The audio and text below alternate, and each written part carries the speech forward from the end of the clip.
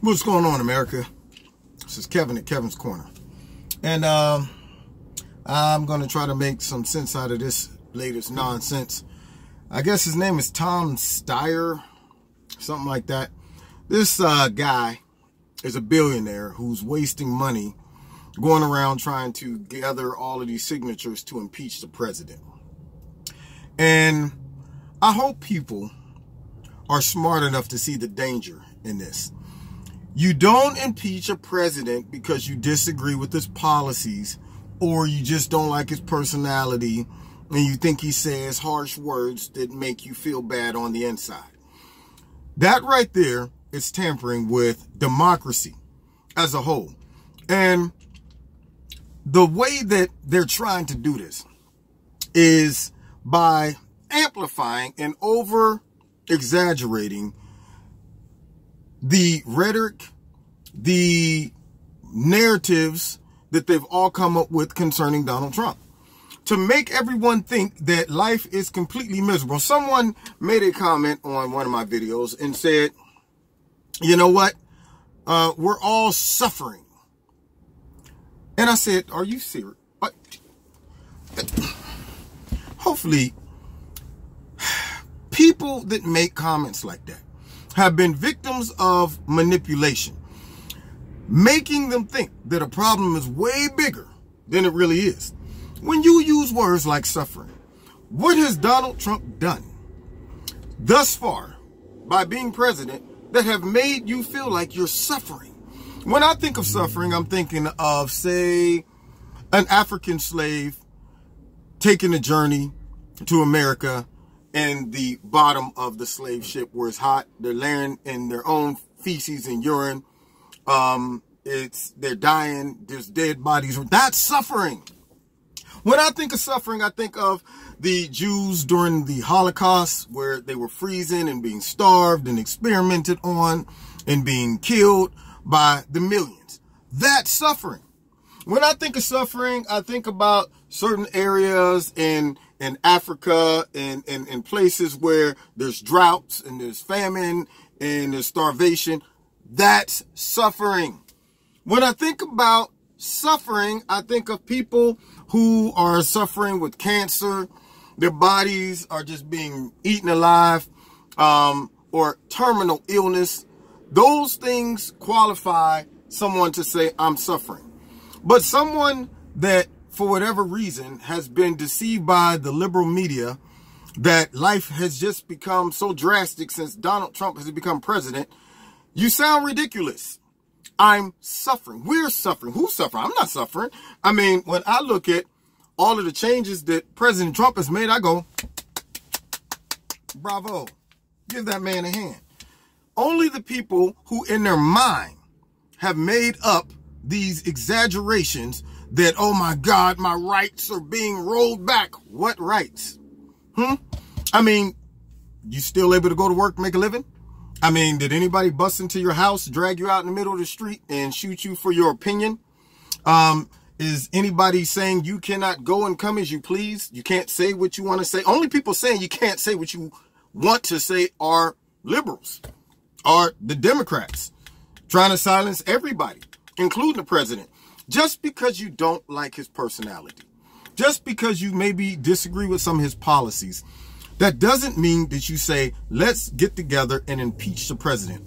When you do something like that, now you are truly tampering with democracy. You think the Russians are bad? If we allow people who just don't like the president's personality or his policies to say, you know what, because of that, let's get him out of there. Where does that end? I mean, we didn't do that when President Obama made a deal with Iran that sold Israel out. We didn't say, let's impeach this man. We didn't say that when he just shoved Obamacare down America's throats. We didn't say those are rights to impeaching. As much as I disagree with his policies, unless he has broken the law, you don't storm the White House with flames and torches and say, let's get him out of there. Because that's what you're doing. You're just trying to do it in a systematic way. And I'm going, who is this joker? You know, I mean, if you want to see true uprising, do something like that. If you want to really undermine our faith in democracy, do something like impeach the president, because of all the whining snowflakes and the Democrats and the liberals who saying, oh my God, he hates everybody. And he said that Elizabeth Warren was Pocahontas. And then he did a meme on the Twitter where he beat up CNN, and look at all the bad things he's done. What bad things has he done? Stock market's up. Other countries respect us. He's handling North Korea the best that he can. He's getting tax reform done. He's trying to address Obamacare. I mean, illegal immigration's down. What has he done? Please, somebody tell me. Please, and don't. If they throw up that fake Russian narrative and use that as an excuse to impeach the president, that's going to be all bad. So my question to this guy who's out here wasting money, he could be putting that money towards something productive. But my question to him is, what qualifies you to go out and have a legitimate reason to impeach the president? And have you really considered the fallout of that? If that happened, have you really considered how crazy America would become if all of the millions of people who voted President Trump in and are satisfied with the president, all of a sudden, the election basically just gets overturned by an angry mob of liberals who say we just don't like the president's personality. So don't be deceived and don't be manipulated and gaslighted by the liberal media and by the Democrats. Remember what gaslighting is, all those that's listening to this rhetoric. It is making you see things that you may have looked at and said, my eyes and ears see it this way, but for whatever reason, you're trying to tell me it's something different. Use your surroundings. Use your everyday experiences to gauge how impacting President Trump has been to America. If you can go outside and you're not seeing obvious problems, you're not seeing missiles fired all over the place, you're not seeing people killed in the streets, you're not seeing people drug out of their houses, if you're not seeing those things in your everyday life, don't buy into the fact that life has become horrible and now people in America are suffering. No, snowflakes are suffering because of the loss and their feelings are hurt. But other Americans are going, I don't see what the problem is. I mean, let's not make it a problem unless it's a problem. So, whoever you are, Mr. Tom, whatever, Steyer, whoever, cut it out. Do not impeach the president, y'all.